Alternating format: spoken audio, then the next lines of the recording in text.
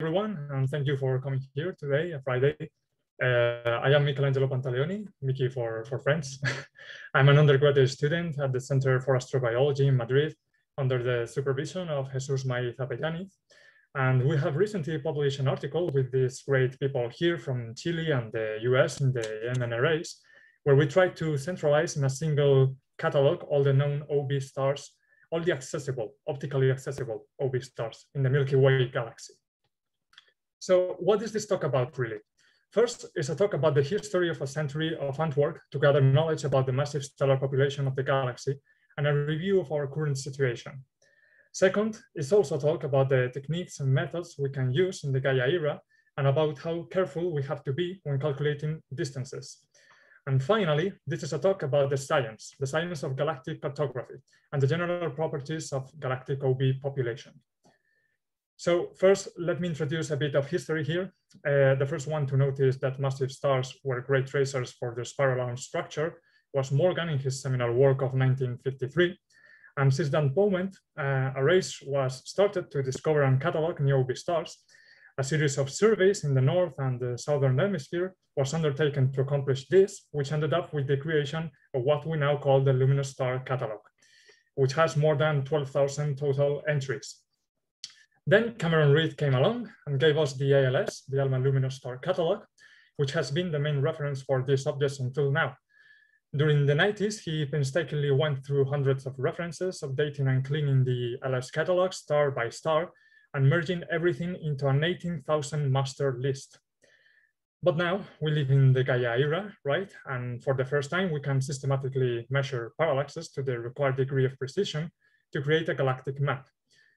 A new race has begun with the second data release towards a full cross-match of the ALS with Gaia.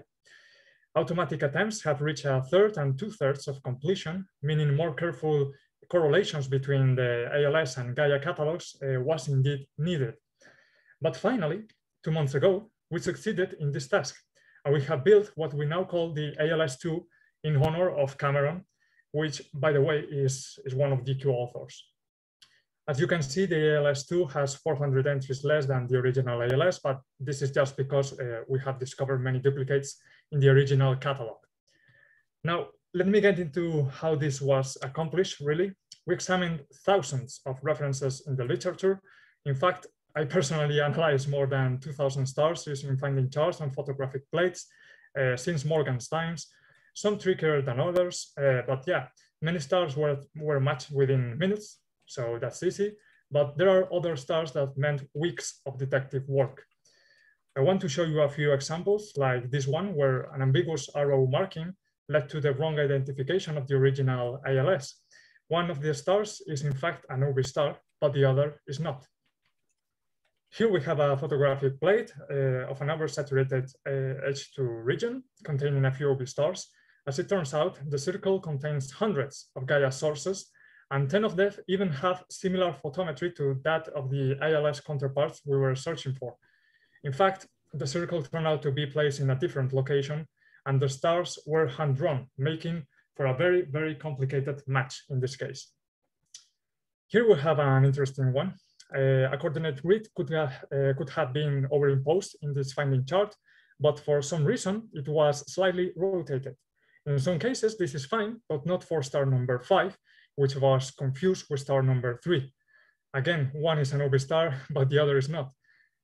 Sometimes other things like minor typos can make for huge mistakes. In this case, this table, sliding one of the columns implied a difference of losing track of tens of OB stars, which now have been recovered. Many problems also can arise in dense fields, like in the core of NGC 3603. In this case, the photographic plates are perfectly fine, really, but due to rounding of the decimals, the ALS shows a grid-like pattern in positions that is difficult to match with the true Gaia sources, as you can see. By the way, these blue dots are the Gaia sources. So here you have the data reduction tree. As I said, we have removed some duplicates and a few cases that were not matched with Gaia because of too low or too high brightnesses for the CCD sensor of the spacecraft. Then we have filtered by astrometry and photometric filtering And we ended up with more than 15,000 OB stars with high quality counterparts in Gaia DR2.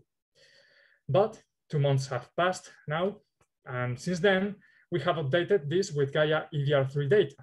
We are now finishing building the ALS3 that we hope to publish this summer.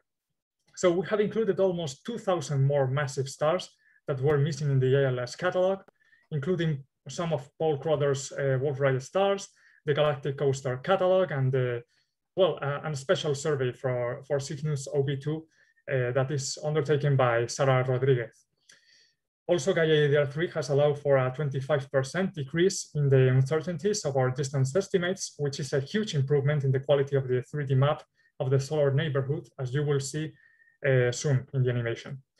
So the important thing here is that there are around 20,000 known massive stars in the galaxy, of which 17.6 thousand have good quality data from Gaia now. So let me dig into how distances are being calculated here. We account for the 0-point parallax bias in EDR3, obviously, like everyone. And as you probably know, there is this problematic bias discovered by Lutz and Kelker in the 70s, which says that if we assume a normal distribution for the parallax and we try to estimate distances just by naively inverting it, we will get a skewed distribution, an asymmetric bell-shaped-like curve, right, for the distances. The problem here is then that the most probable distance estimate will be an underestimate. And even if we try to make an average of many parallaxes, we will get an overestimated distance value. To tackle this, we need to build a Bayesian framework where the question is, what is the probability of finding a star at a distance r given a parallax pi? Here, the important part is this row, which can be considered our Bayesian prior. It represents the distribution of our stellar population. We have modeled it assuming two components, one for the disk and another for the halo, that should address the contribution of massive runaway stars, by the way. One thing we have shown is that this model is pretty insensitive to reasonable changes in its parameters. And thus we can consider this to be a quite robust prior. So our uncertainties now for the ALS3 have reached the values of the table. As you can see, we now have less than 10% in relative uncertainty for distances even beyond 3 kiloparsecs away. And we reach fairly good approximations even at 5 kiloparsecs. The last row is an interesting one in the table, shows the theoretical limit given by the 10.3 microarcsecond systematics in the EDR3 parallaxes if we were able to reduce the random uncertainties somehow, right? As you can see, this is not extremely far from the total uncertainties, so this is a good indication that the distances are quite accurate. Another way to understand the quality of these distances is to compare it with studies for more general populations. On the left, you can see the discrepancy between Baylor-Jones estimates and ours. And you can see that it is always below the 3% difference, even after a few kiloparsecs of distance. We can also make a very neat HR diagram with a new ALS with EDR3 data. We divide the diagram in different regions using the zero main sequence and extinction tracks corresponding to 10 and 20,000 Kelvin stars.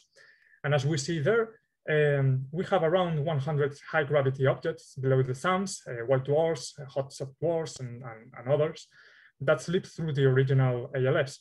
There's also around 300 low mass stars that should have never been there in the first place, but we include them. But the important thing is that after cleaning the sample, we are left with 15,000 massive stars, plus 1.7 thousand probable cases.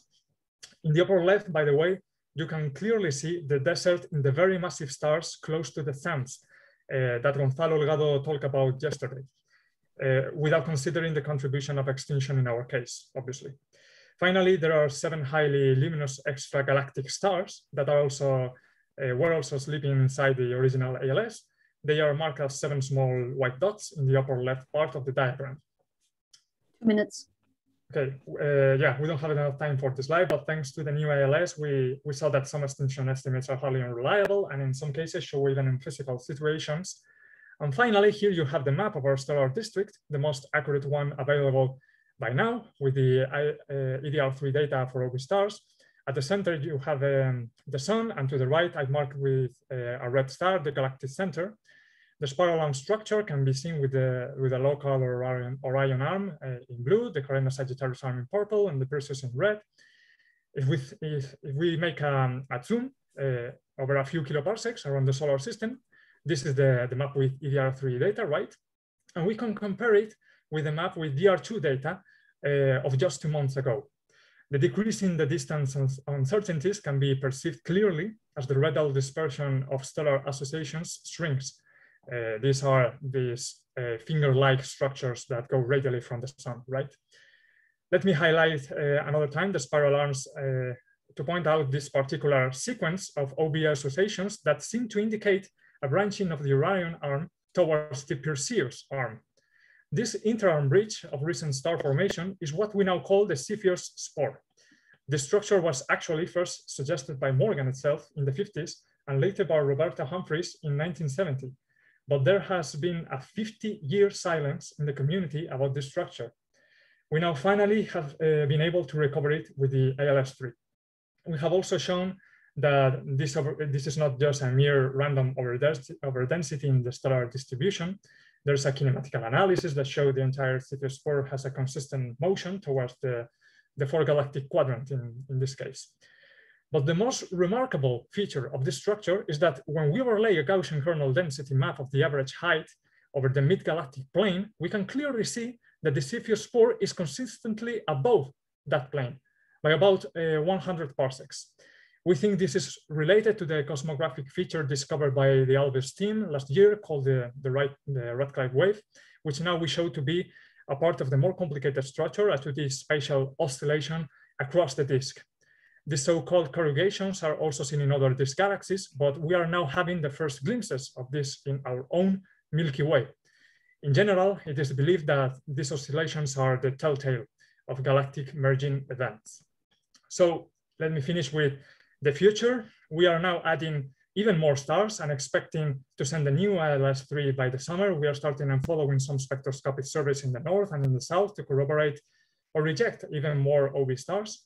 We are in our way to a possible breakthrough in the number of galactic OB stars thanks to what can be detected with DR2 and EDR3 photometry by combining and exploiting this to create a new photometric system. This is in preparation, by the way, by Weiler and Jesus, and I will use this coupled with some machine learning algorithms towards the creation of the ALS4. We will also improve our models for stellar distribution, make even more accurate distance estimates, and we are going to add layers to galactic cartography by including Villafranca star groups and OB associations from right. We also expect to start a study about the kinematics of the spiral arms and begin a search for new massive runaways. So I leave you with a more useful visualization of our data. We have overimposed a 3D stellar map on top of a reasonable artistic depiction of the Milky Way. You can see the structures I've been talking about. There's a flyby through some important associations. And to be completely honest, I was able to render this animation with the data just 1 hour ago. So it really is also my first time seeing this. And if you have any questions, I will be here and in the discussion session. Okay, thanks.